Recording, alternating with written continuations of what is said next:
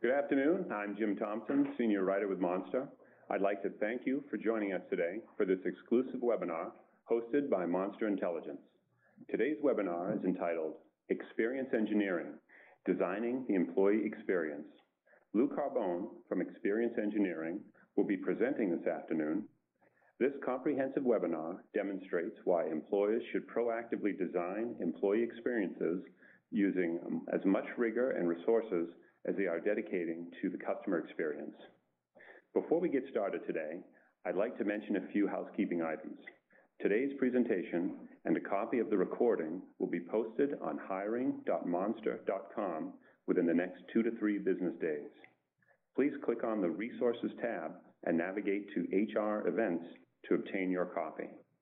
All registered participants will also receive an email with a direct link to today's materials.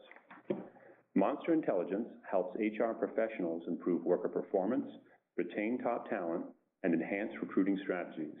We analyze and collect data from over 4 million unique job searches performed on Monster each day.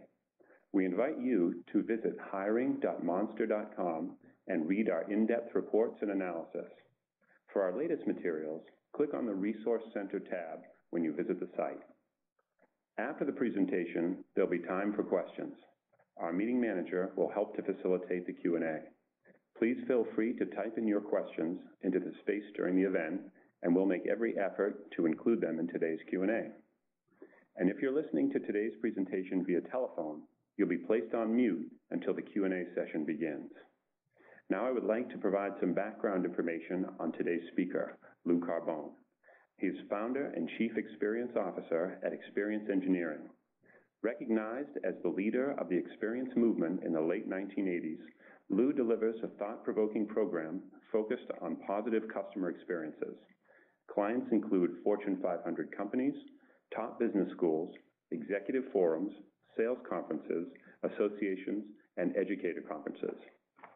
He's lectured at leading institutions such as the Harvard Business School, Columbia School of Business, Haas School of Business, the University of California at Berkeley, Texas A&M, Boston University, and many others. Lou has spent more than 2 decades developing experience management theory and practice in a broad range of industries, including travel, healthcare, retail, technology, financial services, manufacturing, and education. He is the founder and Chief Experience Officer of Experience Engineering, a Minneapolis-based experience management firm. He teaches audience a system for managing experience clues that create customers who return and become company advocates. Please join me and welcome Lou Carbone. Lou, I'd like to turn the webinar over to you. Jim, thank you very much, and I'm so pleased and thank all of the attendees who are attending this webinar today for their attention. And I'm very excited about the opportunity. Over 20 years ago, creating Experience Engineering, there's been so much that has taken place in the world of experience and thinking about value creation experientially. And the company was actually founded as Experience Engineering rather than Customer Experience Engineering to really be able to help organizations engineer any experience, whether it's an employee experience or a customer experience. And I'm pleased to say that that more and more organizations seem to be much more interested in what I would call intentional design of employee experiences. So what I would like to cover today is a couple of key things with you and share some insights of having worked in the world of experience management for more than 2 decades. And the first is this general introduction, and then what I'd like to go over is 5 absolutes of experience management. Literally, what is it that's creating tools in the 21st century to think about experience management quite differently than we have in the past? And then I'd like to really get into some specifics about steps that can be taken to begin managing employee experiences with greater rigor and with greater greater intentional design of those experiences. And the opening premise that's critical is that you cannot not have an experience.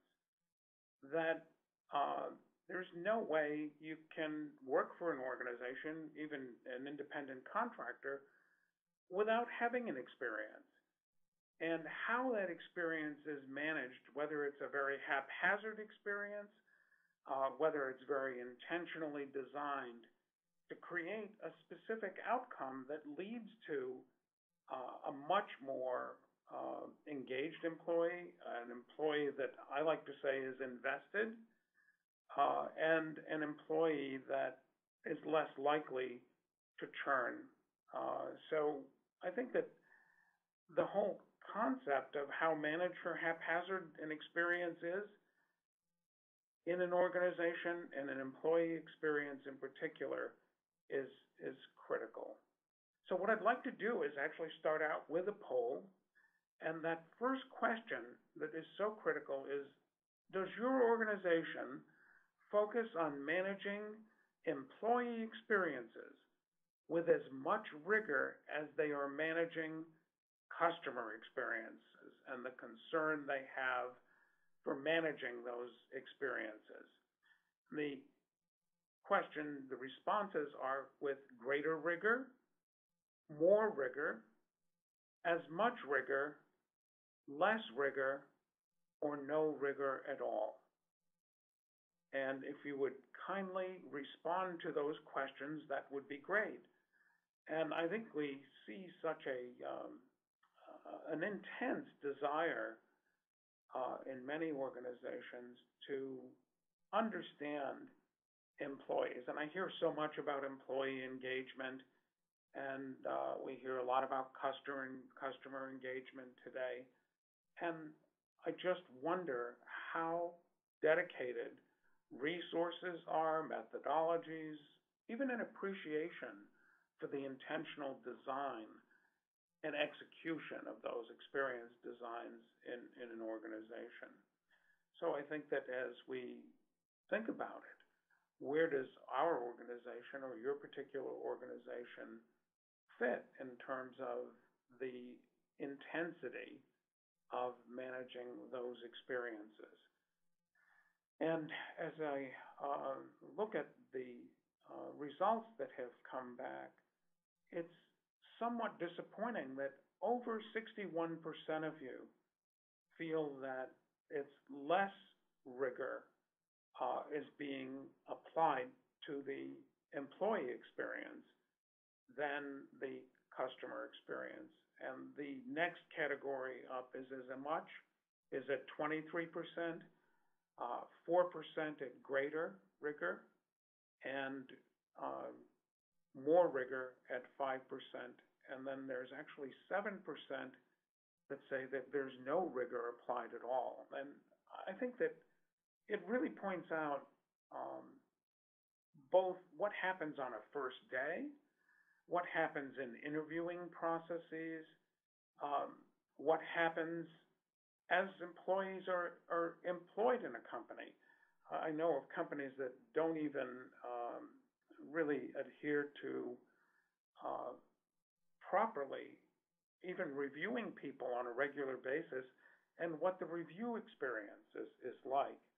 And this is rather shocking because for more than 30 years almost, there's been a construct around and research that's been done which is referred to as the service profit chain. And it's work that was done by Jim Haskett, Gary Loveman, and Len Schlesinger and Earl Sasser at the Harvard Business School. And in fact, Gary Lovenger is the head of Harris Entertainment. He's the CEO there now. And this understanding of the relationship between creating extraordinary experiences for employees literally impacts and affects the customer experience. And that where great employee experiences exist, better customer experiences exist. And where both of these components are present, organizations perform better financially. And in fact, it's not just the financial performance, but it's even reducing turnover by as much as 87% in studies that have been done by the Leadership Council. And those engaged organizations grew profits 3 times faster than their competitors, and they actually improved employee performance by as much as 20%. So it's sort of an ostrich syndrome to a degree to kind of bury our heads in the ground and not think that there's great possibility and potential in what we can derive by creating more robust rigor and greater intentional experience design for employees. So there are 5 basic questions that I would ask that you think about that are related to managing that employee experience. First is, how deep are your insights into the employee experience, the brand, the values, and how are those evidenced? Have you actually defined how employees desire feeling? You know, it's how they feel about themselves and the experience that they have working for an organization is what they reflect on how they think about the company. Have you mapped out the employee experience from a psychological perspective? What are employees feeling? And what are the experiences as we design them to cause them to feel the way they want to feel and desire feeling? Do you have a comprehensive and intentional experience design? And how consistently is that experience design executed? So these are real critical questions that are at the foundation of moving employee experience design and management into the 21st century. So my next question and next polling question is, how intentional is the design of employee experience in your organization? Very intentional, somewhat intentional, moderately intentional, not intentional at all, or uncertain as to how intentional it is.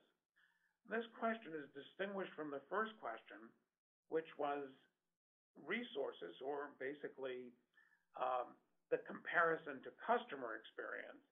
But now when you look at that experience itself, the employee experience, in and of itself, how would you rate it on the intentionality of arriving at a specific emotional outcome that engages that employee? Is it very intentional, somewhat intentional, moderately intentional, not intentional at all, or uncertain in terms of how intentional that is?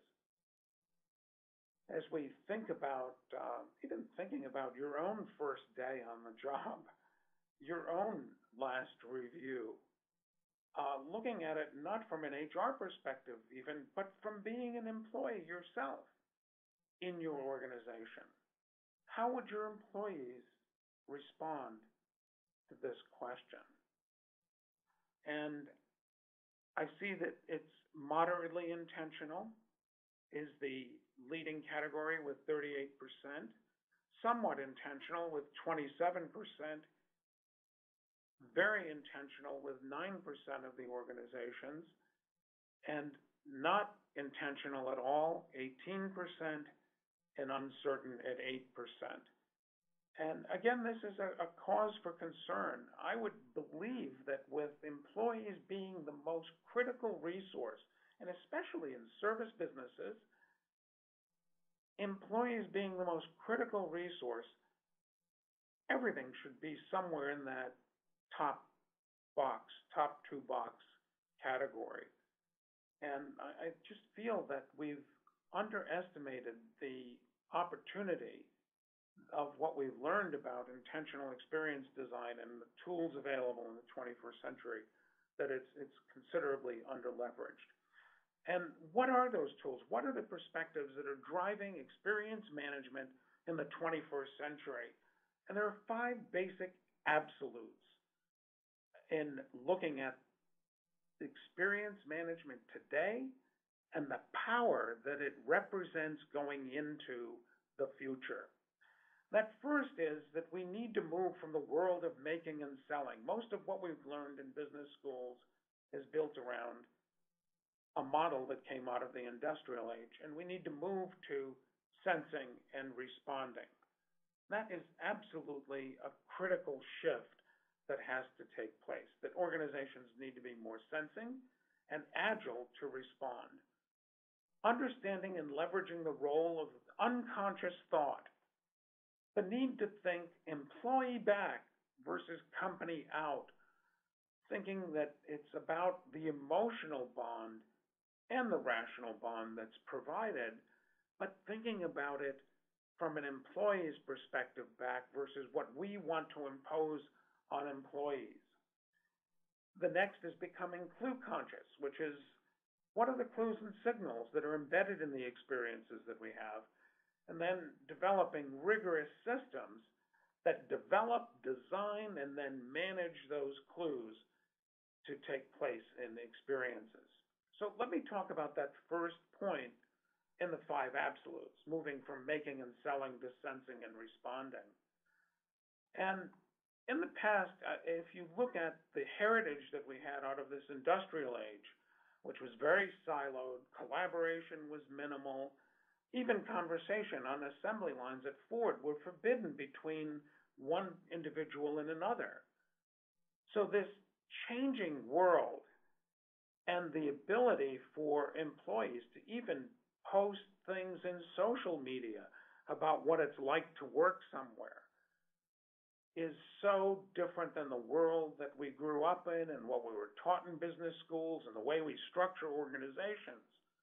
The need to really understand that decentralized organizations, the ability for command and control organizations, these things are disappearing, and accountabilities become more important, collaboration becomes more important, and the values around those things, and understanding the emotional dynamics of working for a company, and the need to sense those things and be able to respond appropriately with agility becomes really important.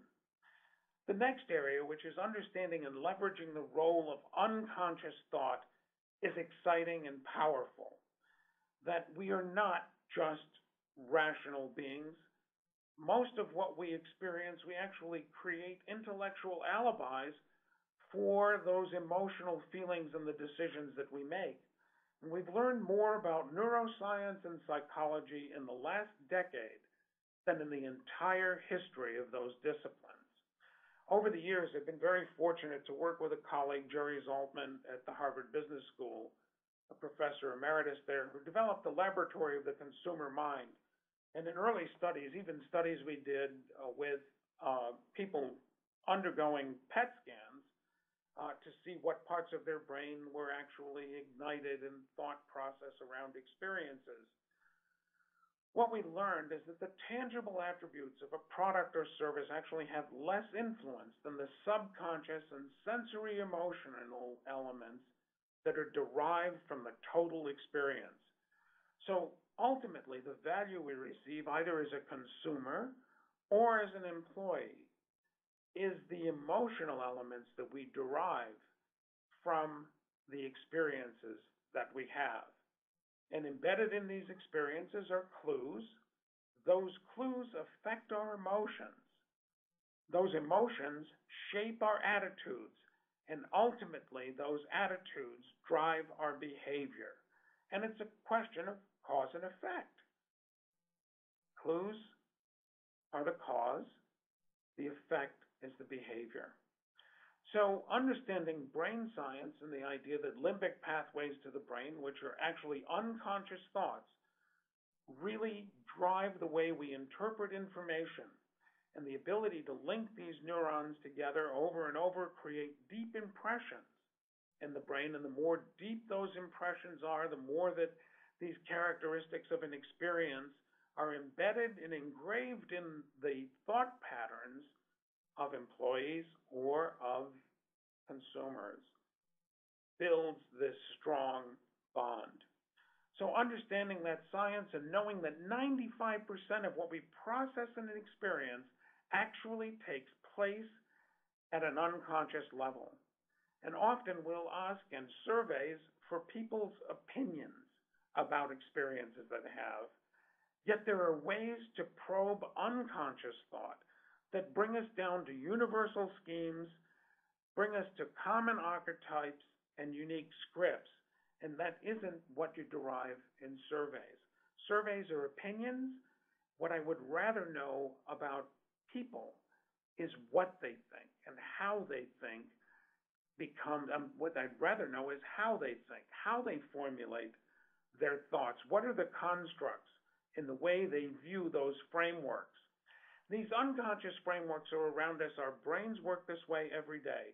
If you've ever purchased a paper out of a vending machine, 78% of the people will not take the top paper unconsciously. There are probably some of you out there that are not top paper takers. So I'm going to do one other experiment on how people do clue math, how our brains take information and data, sort it, and create meaning out of all of the noise that we see, and how remarkable that part of our brain is that makes sense out of noise. I'm going to put up a picture of a young girl with a red dot on her nose. I would like you to focus just on the red dot. And then I'm going to switch to a blank white screen, and when I do that, I would like you to blink repeatedly and quickly. So if you stare at the red dot on her nose, just look at the red dot. Just stare at the red dot. And in a moment, I'm going to switch to a white screen. And I'd like you to blink rapidly. Ready?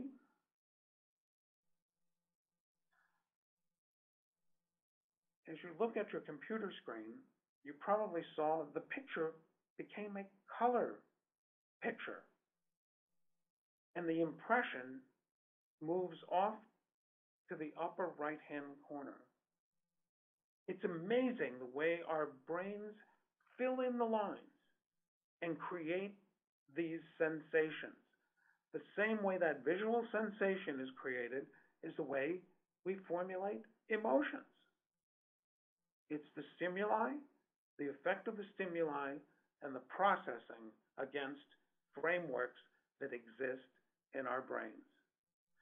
So the need to think employee back becomes critical, that there's an emotional and rational bond, and that there are emotional needs that we all have that become this basic filter by which we look at the experiences we have and process the information in the experiences that we have.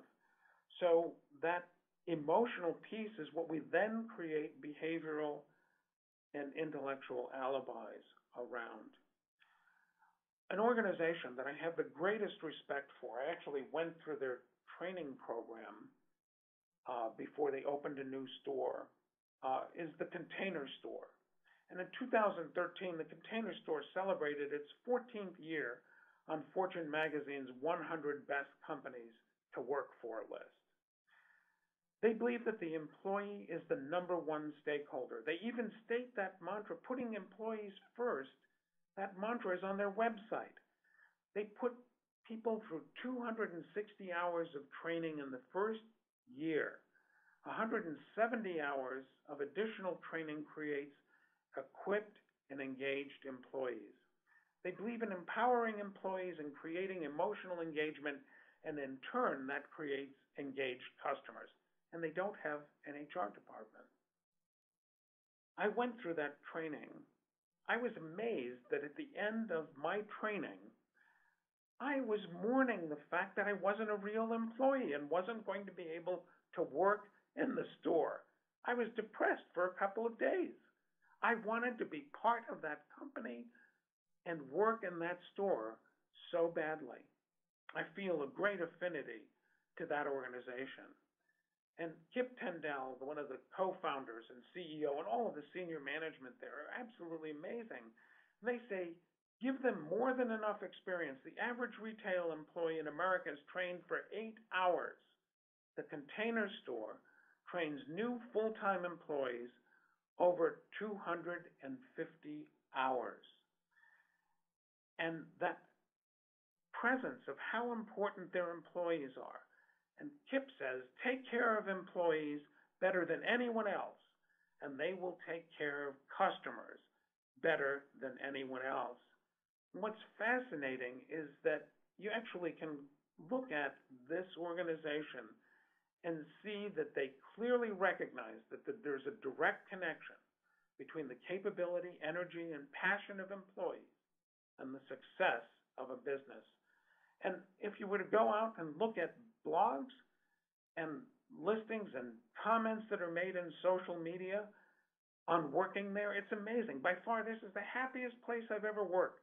From the moment I walk in the door, I feel a positive, productive energy. My workday zooms as I assist customers with organizing dilemmas, designing our fabulous space solutions. I've worked in different retail environments before, and I can honestly say that working for the Container Store is almost a dream come true. A visual sales member at the Houston, Texas store. Unbelievable. So when we look at that level of engagement, I believe that when you really can architect an experience, it goes beyond engaged employees. It's invested employees. There's a spirit of volunteerism that I notice in organizations that have phenomenal customer experiences, and that volunteerism is on behalf of the employees who do more than it takes to just keep your job. They volunteer. They're investing in their jobs, and that is huge.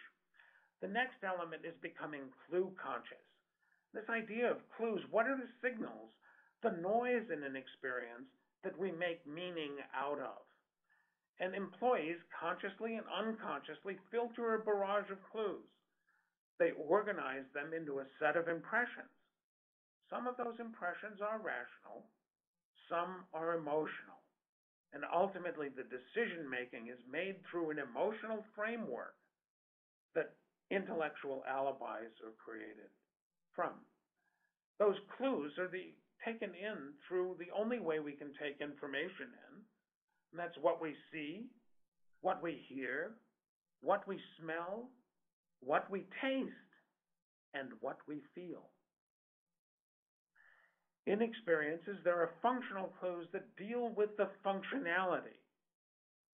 There are mechanic clues that deal with emotional elements around the stimuli, the sights, the smells, the sounds, the texture, the lighting and where I work, my approach to the building in the morning, the doors I have to walk through, security, all of those elements. And then there are humanic clues that are associated with people, choice of words, tone of voice, level of enthusiasm, appearance, body language, other employees. So let's look at clues. Some clues are very subtle. In the FedEx logo, there's actually a clue embedded in that FedEx logo that's very directed, very, very purposeful in the way that that is created.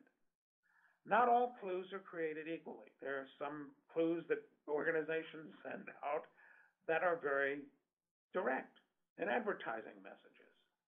Here's a clue on a hotel room bed when I checked into a hotel, and on the bed is Inspector McGruff. Take a bite out of crime. Very different feeling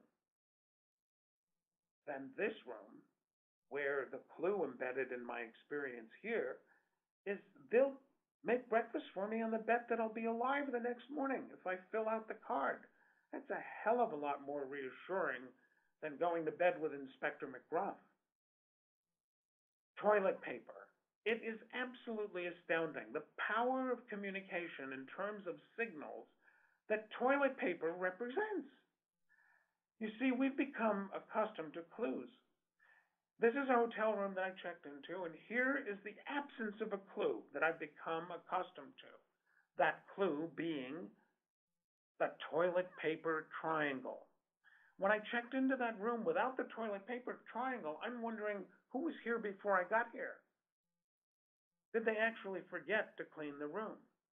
Now, what's so powerful is that the toilet paper triangle, businesses are quite competitive and quite imaginative, and marketing in many businesses can look at a clue that someone else has actually instituted or created, and they would try to improve on it. So if one triangle is good, someone thought two would be better than one.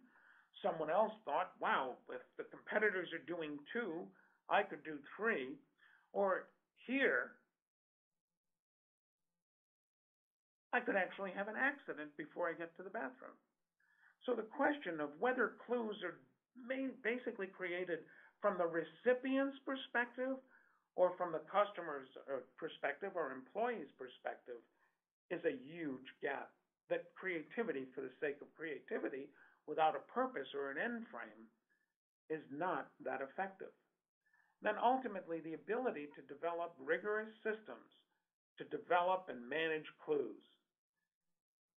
What are the clues like in an experience where they're just random, a bunch of ideas that aren't tied together to what we call an emotional end frame, an experience motif? What is it that we want people to feel? That invisible connection that becomes the linkage between all of the clues to create an effect for the employee. And that is about systems thinking. If I know what the effect is, how do I pull that effect through, and how do the pieces fit together to create that? So at this point, I'd like to ask another question. As we talked about intentional design, as we talked about the importance of employee experience related to customer experience, I'd like to poll you one more time and ask, what is the reason? What stands in the way of an organization optimally and intentionally designing and managing employee experiences for the organization? Is it a lack of leadership buy-in? Is it a lack of people resources? Is it a lack of monetary resources? Is it the feeling that employees are complacent? Or is it just viewed as unimportant? Or are there other things that stand in the way? And I really appreciate your consideration on this as I think about, and we are doing more and more work in trying to awaken the potential of intentional design and intentional employee experiences, because what could be greater than creating great emotional meaning for people in the work they do and the contribution that they make in a world that doesn't seem to understand how to communicate that today. And it's more important today than ever before. I find that this examination of what is it that stands in the way in organizations thinking about employee experience the same way, the same framework, with the same perception of intentional value. And the results are in, and it basically says that 40% feel it's the lack of leadership buy-in. That's quite sad. And that disattachment, having leaders understand this potential, is so critical. The next is basically the idea that employees are complacent. And then at 14% is the lack of people resources. And then we come to the lack of monetary, and about 7% fell into other. Well, I am seeing more and more work we've done with organizations recently, articles in the Wall Street Journal that talk about the first day of employment. We've just done a beautiful program with John Deere on the global first day experience. What is it like? What will people feel? I think it's becoming more and more important, and I think it's really critical to begin getting these messages to leadership. It is so valuable in the results that I'm seeing with companies in reducing churn, impacting the customer experience, and increasing profitability. Having invested employees, not just engaged, invested. And it's quite powerful.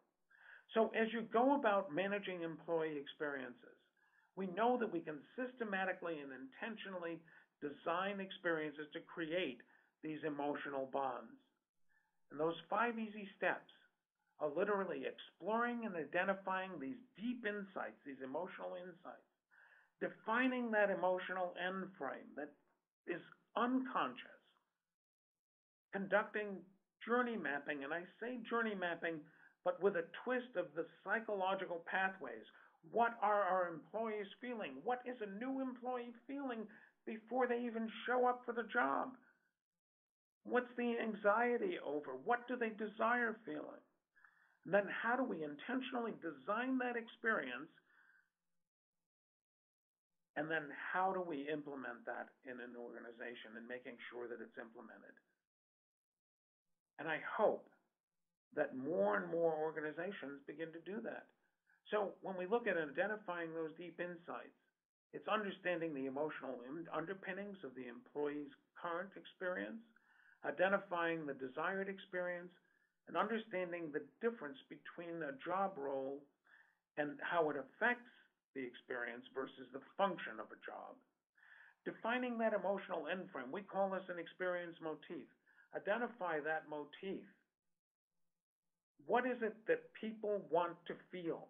And based on those deep insights, core values, and brand positionings, developing a motif statement that says, at blank, we want employees to feel blank, blank, and blank. And as you design that experience, it passes that filter. Conducting this journey mapping, that's psychological mapping. We call them psychological pathways, and I've actually referred to them as psychopaths. Not a very popular way of looking at an experience, but if you just do journey mapping, which is process mapping, you haven't touched the experience. You're improving a process. Creating an experience is dealing with the psychological feelings that someone has in the experience. Creating that intentional experience design. What are the clues that are embedded, humanic and mechanic, in order to achieve that desired emotional end frame? And lastly, implementing it. How do we deploy it? How do we educate people, communicate it? How do we measure it and understand and drive the behaviors? The ongoing support so that it's sustainable and continuous improvement and continuous adaptations because of the need to sense and respond. So with that, I want to thank you so much for the opportunity to share what I believe represents some of the greatest potential for economic return in organizations in the 21st century. Thank you. I'll turn that back over to you, Jim, then, for questions, and to Kim. Excellent. Well, I'd like to thank Lou for sharing his insights with us today. At this time, I'll turn over the webinar to our meeting manager, who'll help support the question and answer session. Thank you. Ladies and gentlemen, if you would like to register a question, please press the 1 followed by the 4 on your telephone. You will hear a 3-tone prompt to acknowledge your request. Your line will then be accessed from the conference to obtain information. If your question has been answered and you'd like to withdraw your registration, please press the 1 followed by the 3. And if you're using a speakerphone, please lift your handset before entering your request. One moment, please, for our first question. And while we're waiting on your end for questions to spool in, I have some questions on my side, and I'll go ahead and jump right in, Lou. First question, could you explain a bit about how you would go about correlating the employee experience with the customer value. Yes, and what I would refer you to is the work that Sasser and Haskett and the group did up at the Harvard Business School. There's been extensive research and case studies, where the relationship between employee experience and customer experience are evidenced. And I believe that there have been studies done in organizations. It's all the way from looking at salespeople in the field and business to business even, and looking at their sales performance and looking at a gauge of what their emotional engagement level is. So the first part of it is to look at a pool of people, and every organization will have a smattering of people who are underperformers, overperformers, et cetera, especially in sales or call centers, in any environment virtually, and begin to look at the emotional level of connection and the person's performance. And where you have direct connection to dollars and cents is really very, very exciting when you can look at data like that that's very easily accessible. But fashioning it, and we've fashioned studies in numerous organizations to look at those, and it's very customized to a great degree because it depends on the type of organization and the direct correlation to sales and how sales come in. And also, there's a cultural question within organizations when you're looking for leadership buy-in in terms of how research is done and presented. There are very analytical organizations, and how you take this information and create an experience for leadership. To see those correlations is important. It's almost as important as the data itself. Excellent. Well, thanks very much for that. I have an additional question coming through via text, and this one is coming from Jill. How does a small company, looks like about 7 folks, overcome the lack of monetary resources to devote to employees? Jill, it isn't about money, which is really interesting. I worked with an organization in the UK that was very, very small. And what I learned from that gentleman that grew that company into almost 800 at-home employees that work at home. It's a travel agency. And he continually said to me, it's not about the money. And that starts with the owner of an organization. And in a small organization, which is what my own firm is not a massively huge organization, it really starts from examination of conscience and saying, what is it that people desire feeling? What am I doing to enhance that? And it's tough in a small business to take the time out to do that.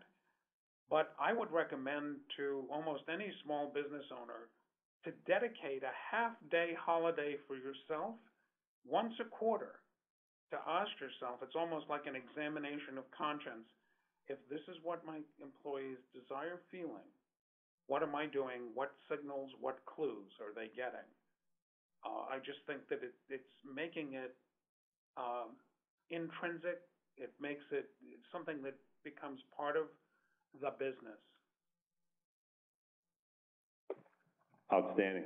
I have the next question is coming in from, I believe it's Shylin, and she's asking what tips you could share with us on creating the employee experience during the actual interview process. Extraordinary. Even the way that seats are positioned, you wouldn't believe the clues on how intimidating that interview can be. I think that even that interview process, acknowledging that you got someone's resume, I can't get over how little we actually, people put hours into that stuff, and it ends up in a black hole. No one ever makes a comment or gives anyone feedback on what a resume is like and whether it's well prepared or poorly prepared. Feedback, I mean, that basic feedback creates a sense that there's open communication. And that the interview process is, in many organizations, feels like an interrogation. And what happens is you've got multiple interviews. So if it's not just one interviewer, you're going to have maybe 3 or 4. How do you set the guidelines and embed the clues in that series of interviews that allow people to get a sense of the heart and soul of what the organization is about and how it delivers those to its people? So the tips are really to actually sit on the other side and go through that interview process. And what are you feeling? Ask yourself constantly, what am I feeling and why? And if it's too small an organization to actually be interviewed yourself, just ask someone to come into the environment that an interview is done in and sit on the other side and have them ask you questions. What are the things you're looking at? What are the things on the wall? What's the carpet like? What's the lighting like? All critical aspects of the experience. Excellent. Thank you, Lou. Our next question is coming from Evelyn, and she's asked if you could make some recommendations on persuading management to get on board with the creation of a positive employee experience. Is there a way to help them or encourage them to make this type of action a priority? Yeah, I think it's a 2x4 across the, no. There's such a big opportunity to wake companies up. 20 years ago, when I first started talking about customer experience, it was like I was smoking the drapes. Today, customer experience is on the lips of people everywhere, all across the globe. Everybody can make a difference by helping to educate senior leadership. What can I do to bring them around? What can I do to help them understand this? What experiences can I bring to them? There's more and more data becoming available, and this is actually becoming one of my big crusades as we've made such an impact over the years of bringing customer experience to the forefront. And I believe that this idea of invested employees that have something to gain by the success of the company emotionally, not financially. In some cases, that's true. But it's being invested, that spirit of volunteerism and what it pays off. The Container Store will actually pay 3 times what other retailers pay their frontline employees, because that's how much more productive they are. There's also a group called Conscious Capitalism that Kip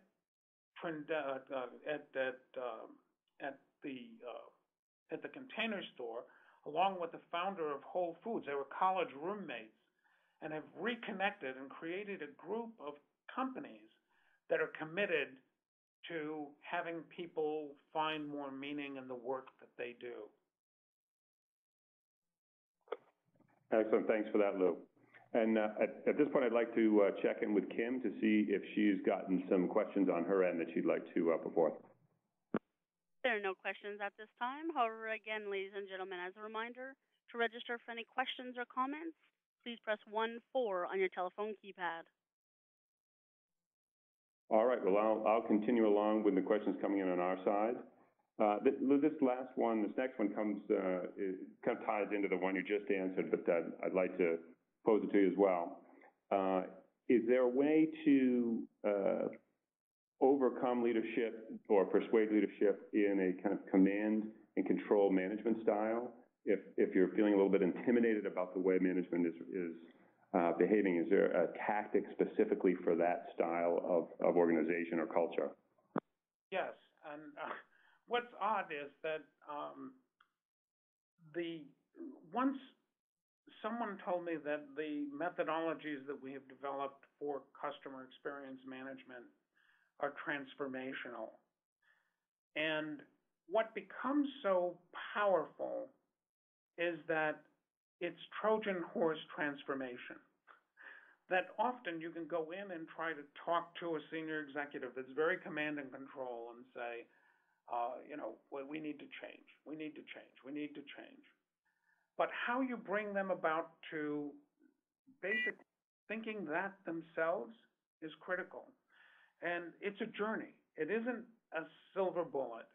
It's bringing enlightenment to them. And as they go through this process of understanding this from a different perspective, that transformation takes place. I don't know how many times I've had a client say, my life has been changed in the way that I see how value is created both for our customers and our employees because of the journey I've been on and the learning that I've had. And it's just providing new frameworks and new clues to help them put the picture together. And it's just like that unconscious set of frameworks that cause us to see that photo in color. What are the clues that are embedded in their journey that help bring that thought process together through the new frameworks and see the light, see the picture in color versus black and white? And it's really powerful when it happens.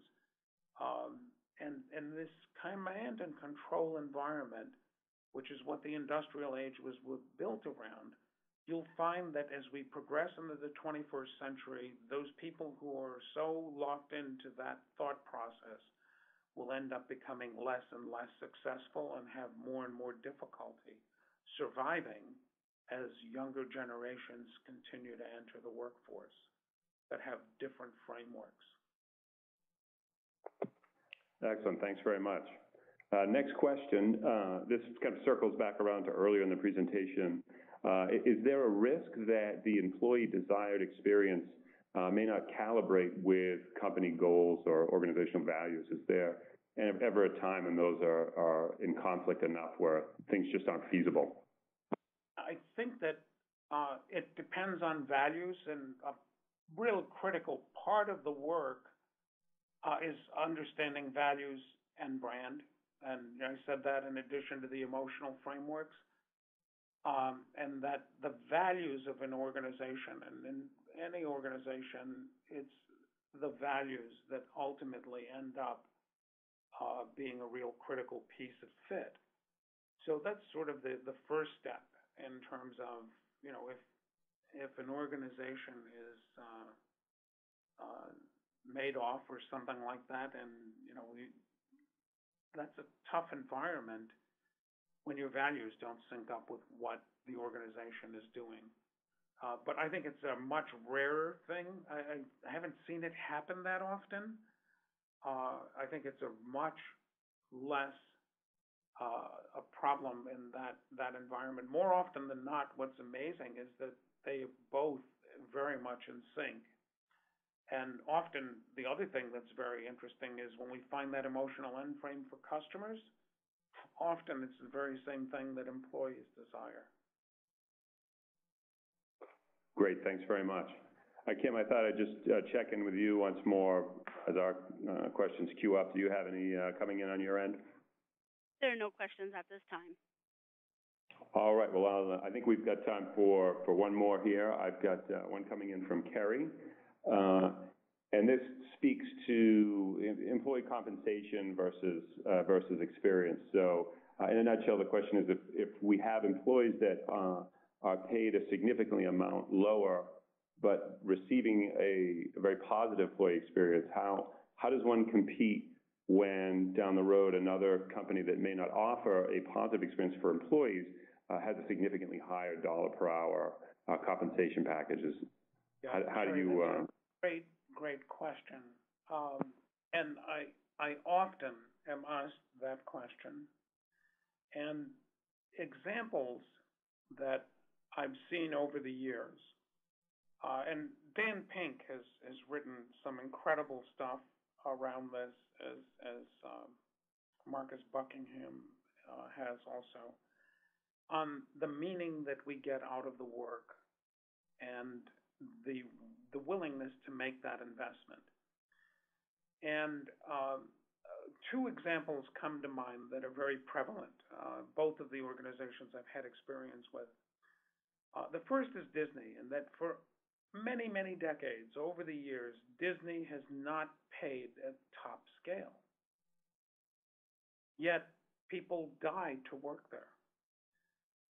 And it is for the meaning, the value that they derive from that experience, and the ability to put it on a resume, the credentials that come with it. The other area where the spirit of volunteerism is so powerful is an organization in Rochester, Minnesota, the Mayo Clinic. They're in Rochester, Jacksonville, Florida, and Scottsdale, Arizona. And Len Berry, who is a professor at Texas A&M, wrote a book called Business Lessons from the Mayo Clinic, a very worthwhile read. And it's there that Len began to talk about this spirit of volunteerism. What is it in an organization that causes people to go above and beyond what their pay is, to volunteer, to be invested? And if you think about the Mayo Clinic, it's one of the big standout features is built around teamwork and built around the fact that the physicians there are salaried, which was, when it was an idea and a concept that was created many, many years ago, it was unheard of. And this idea of a salary and a cap, and not this, a doctor being in it to make as much money and do as many procedures as they could do. And what the Mayo Clinic ends up being is a place where if you go for an exam, the doctors feel so fulfilled because they're able to do what they got into medicine to do. And it's one of the only places I know of where if you're in an exam with a doctor, you're looking at your watch saying, I'm going to be late for my next appointment here at the clinic because he's spending so much time with me. It's the passion for what we get back, for what we give in a business, the spirit of volunteerism. And it is extraordinarily powerful. And that's where I think it goes beyond engagement. What is it in the jobs that we have, and how do we allow people to be willing to invest more of themselves because of what they get back emotionally from the work that they do? Excellent. Very, very good. Thanks for that question. We're going to wrap up the Q&A session now, and we will forward questions along that haven't been addressed this afternoon. So at this point, I'd like to thank Lou for sharing his expertise today. This does conclude our webinar. A recording of this event, as well as the presentation materials, will be available shortly on our hiring site, hiring.monster.com. Please look under the Resources tab for that information. And thank you for joining us, and have a great day.